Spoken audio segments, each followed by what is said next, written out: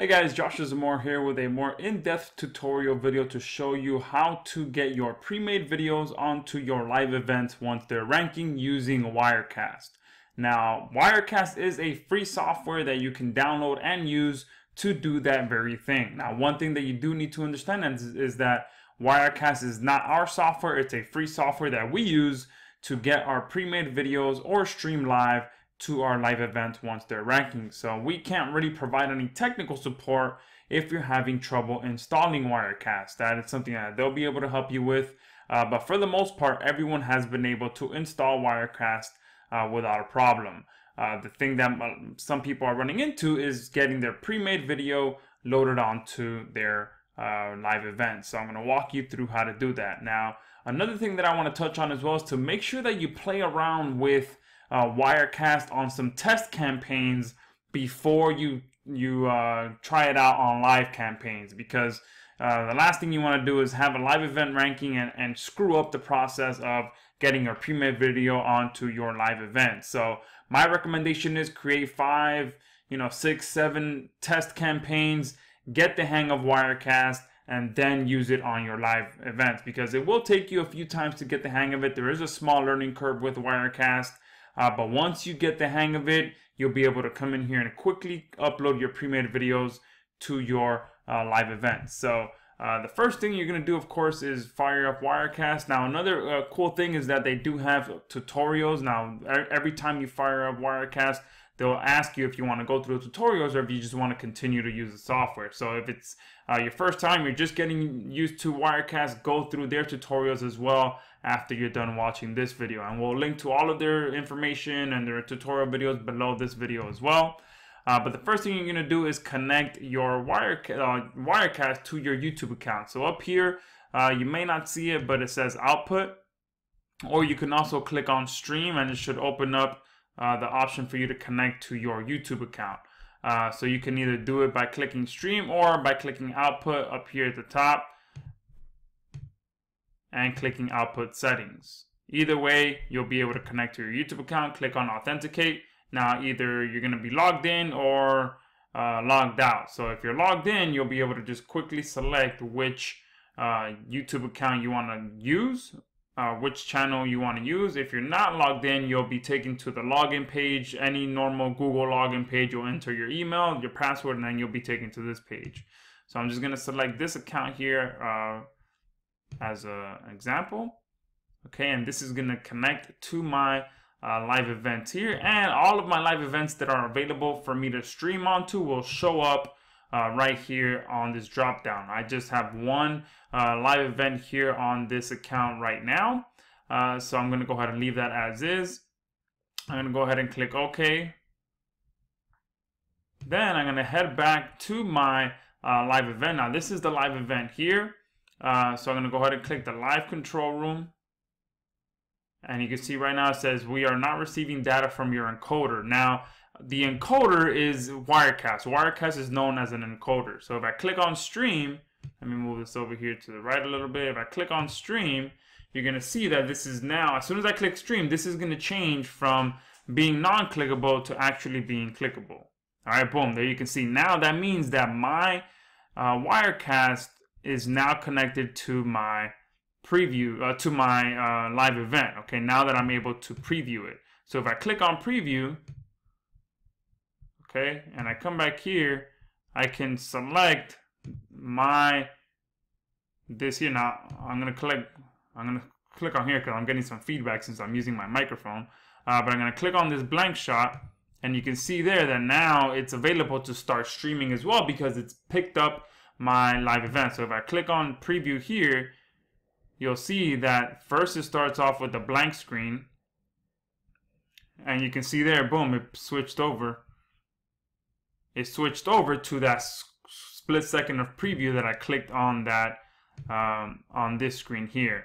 Now here's where the very important part happens. Okay, I'm gonna go ahead and upload my pre-made video, but you do not want to click on it until you're ready to stream, because if you click on it, it's gonna restart. It's gonna start from wherever you you stopped watching it. So I'll show you guys what I mean here in a second. So I'm just going to upload an example video that I have here on my desktop.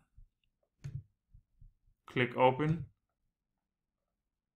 All right, and you do not want to click on this until you're ready to actually stream it, okay? Because if you click on it and then I unclick on it like I did with this, if I go to click back on it and then I click start stream, it's going to start from where it stopped last. It's not going to start from the beginning. Okay, so another thing that you can add here as well is images. So if you want to have a thumbnail at the start of your video, you can click on that for a few seconds and then click on the live event, and then the beginning of your video will be an image, and then you'll go right into the video that you want to stream. Okay, so here it seems like my internet is acting up a bit, so you can see it went from good to okay, but that's fine. I'm just gonna go ahead and leave that as is. Now that I'm ready to stream, this live video, I'm going to go ahead and click start stream. I'm going to come over here, click on this, and let me go ahead and just remove this one here for now. Delete shot. There, okay. So I'm going to leave it here. Now the only option for me to click on is here once I'm ready to stream, okay? So that's exactly what I'm doing. I'm going to come here, and I'm going to unclick this here. Okay, I'm gonna click start streaming, come over here, and you can see I'm streaming now, and I'm gonna click on this. Now once this video is done, I'm gonna click stop streaming so that I can get the entire video from start to finish. Okay, so this video is about I think 90 seconds or 2 minutes long. So once this video is done, I can click stop streaming, and that's it. My video will be on that live stream. Okay, I think this video might be about 2 or 3 minutes long, so I'm not gonna stream the whole thing. So for example, let's say this video is done. Boom, it's done. I'm ready to finish. I'm gonna come here, hit stop streaming, hit OK, and come back in here and disconnect the WireCast.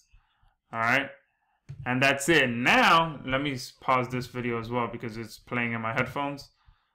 Okay, now that I stopped the stream, my video that I just streamed is now going to play here. All right, boom, and you can see there it started right at the beginning of the video. And it's going to go, you know, assuming that I played the whole thing, but I think this video is actually about 3 minutes long, so I didn't want to just have you guys sit through a 3 minute long video. But that's it. That's as simple as it is to use WireCast to connect to your streams and upload a pre-made video. But one thing to remember is do not click on the video that you want to stream until you're ready to stream, because if you do, you're going to have to close this out and start all over again because it's not going to start from the beginning, okay? But that's it. It's that simple to get your videos uploaded to your live events. Okay, guys. And again, if you're having trouble figuring this out, then just go ahead and play with WireCast a few times. Watch this video a few times. Go through their tutorials a few times. And just spend the time to learn how to use WireCast, because you know, some of you are getting a little bit impatient. You come in here, you screw up once, and you get frustrated. Do not let that happen to you. You know, you might get frustrated a couple of times, but use it. You know, put it to use. Practice with it. Use it 3, 4, 5 times, and the more you use it, the easier it's going to become.